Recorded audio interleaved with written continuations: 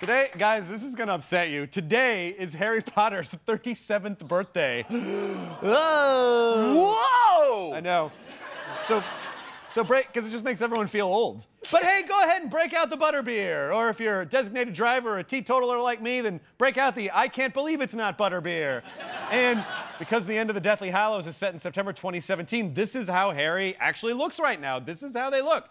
It's sort of like that sad late 30s guy you see wandering the frozen food section at Trader Joe's. That's what he looks like. Just think about what his life is like right now. He's a 37-year-old dropout who peaked in high school, married his childhood sweetheart, and is trying to raise a family on the combined pay of a government employee and a newspaper reporter.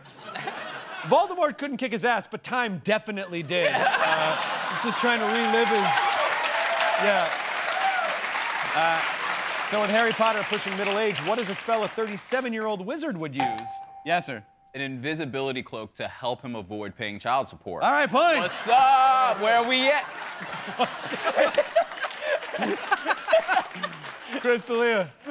Viagra Cadabra. Yes, points. Very nice.